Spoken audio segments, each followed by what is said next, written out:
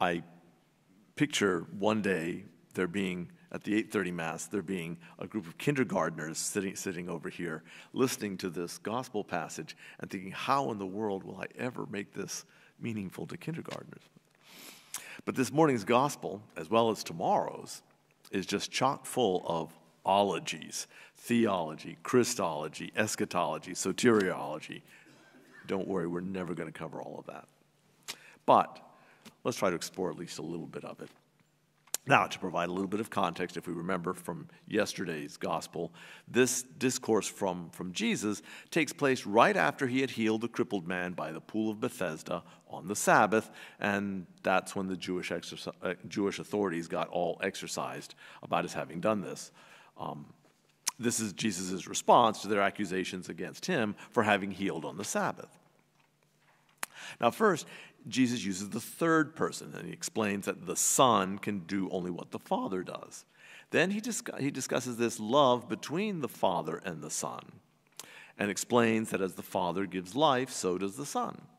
Finally, in this little subsection, Jesus explains that the Father has given all judgment to the Son, so that all may honor the Son just as they honor the Father.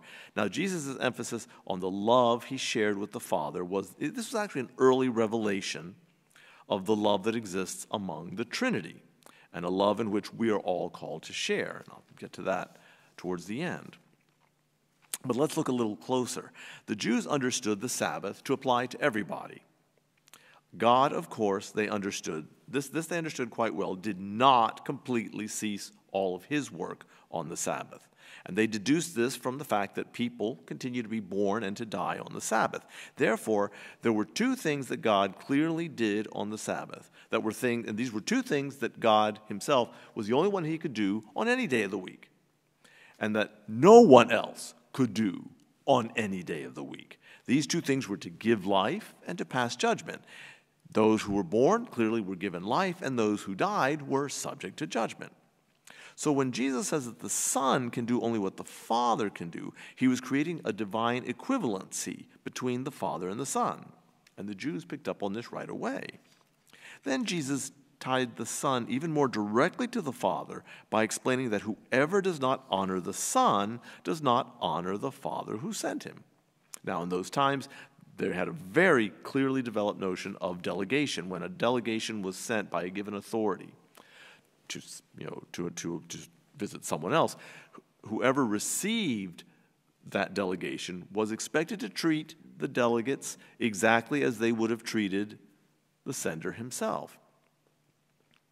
Then, in the part of the discourse I think is the most important for us, Jesus tells them, whoever hears my word and believes in the one who sent me has eternal life and will not come to condemnation, but has passed from death to life. After reiterating that the Father has given all judgment to the Son, Jesus then removes all doubt about what he was saying. Up to this point, he'd been referring to the Father, whom the Jews would have understood to mean God, and to the Son, whose identity might not have been so clear. So Jesus now pronounces in the first person, not the third person as he started out. He says, I cannot do anything on my own. I judge as I hear, and my judgment is just because I do not seek my own will, but the will of the one who sent me. At that moment, Jesus expressly was announcing he was the Son of the Father, the Son of God. And you can imagine how the Jewish authorities reacted to that. Let's just say it didn't go over as well as one would hope. For us here, what we need to understand, while the mystery of the Trinity is ultimately never fully comprehensible to us, it is, after all, a mystery. It's also simultaneously incredibly important for humanity. And again, because it is so difficult, Jesus is beginning to introduce this idea just that there even is a Trinity to them, and that this Trinity exists in eternal love. We were created to share God's own life. And since God's life is this eternal communion of love among the Father, the Son, and the Holy Spirit, we are thus called to share that same eternal Trinitarian communion of life and love.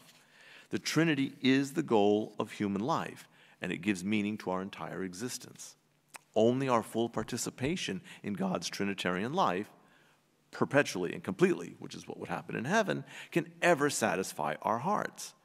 The Trinity is the answer we seek, the fulfillment of our hopes and the satisfaction of our hearts. And following our Lord, as he tells us, whoever hears my word and believes in me, or believes in the one who has sent me, has eternal life. Following our Lord, since he is the way and the truth and the life, that is the only way for us to get there.